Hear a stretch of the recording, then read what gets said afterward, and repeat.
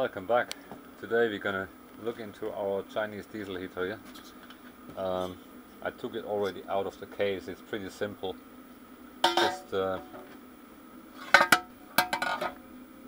the rubber at the bottom, push it backwards this way, and then you can take the whole thing out.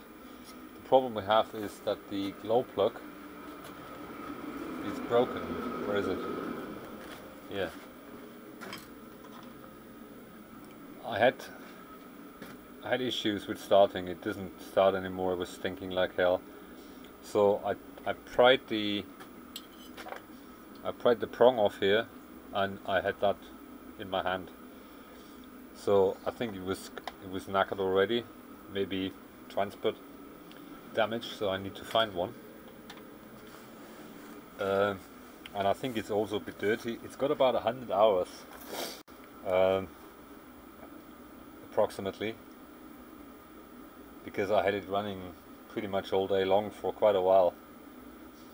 So I think it's dirty inside as well, so I have no idea how it comes apart, but most likely we're going to take these bolts out and see what's inside.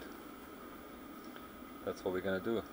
I can see, if I look through the hole, this is where the glow plug sits, there is a bit of soot inside that may have contributed to the issue, but yeah, from a technical point, it shouldn't be too challenging to get the thing apart. I think we need to take the electronics off to get to the bolt, and then just take it apart and have a look inside. Alright, let's do that. Luckily I've got two of those, so yeah, just put the other one there. I have the workshop warm, and yeah, let's look inside. So it comes apart rather simple. Take the screws out, and then the fan comes out. Watch the gasket, don't damage it. And apparently there are some more bolts down here. So the fuel pipe has to come off, I think. Maybe it just comes out. Ah yeah, it comes out. So wiggle this gasket off carefully.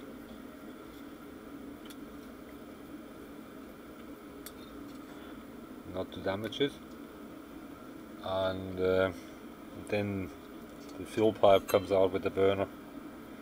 Alright, let's take these screws out and see what's inside. So screws are out, and just pull that rubber thing out, and that's the burner. Oh, it's full of soot at the bottom.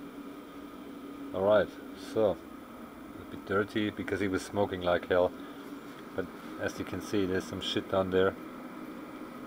Probably because I was burning some rubbish. That needs a bit of a clean. And obviously down here there's a bit of gunk as well. Yeah, that makes sense. Because I had issues with starting for quite a while, so I always had to start it 3 or 4 times, and then it was working. So the problem is, depends on what you're burning. You need to take it apart every now and then and clean it. But I think the major problem was actually that glow plug, because when I checked the current here, I did notice that the current was getting lower and lower and lower over time, every time I started it. So I was suspecting there is an issue with the glow plug, but yeah, apparently we have one. So what they do is pretty simple. The glow plug is where the fuel comes in, and as soon as they pump the fuel in, it just fires the glow plug. That's what it is. So all we need to do is clean it out, and then look inside. Yeah, there's a bit of gunk inside.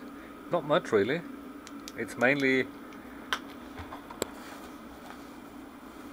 mainly to do with my fuel, I think, but because it's not the cleanest. But honestly, it's okay. The problem is the glow plug, and I need to get some spares just in case the other one fails as well. From a burning point itself, if I look at the burner, it looks like burning quite nicely actually. I think the black soot is only from because it didn't start anymore. It was stinking and smoking. Alright, and obviously we have a little obstruction where the fuel comes in. The burner can't be dismantled, that's one piece. I think even the fuel pipe is actually just, yeah, the fuel pipe is soldered in. So that's one piece, can't be dismantled. Simple design. Easy to take apart, easy to fix. I'm not disappointed, honestly. It's okay. We know what the issue is, and we do that every now and then. You take it apart, clean it, and it should be alright. So we'll come back when we found a glow plug, and then we'll put it together and give it a clean first, and then we'll put it together. That's it from this so far. Thanks for watching. Thanks for subscribing. Until next time.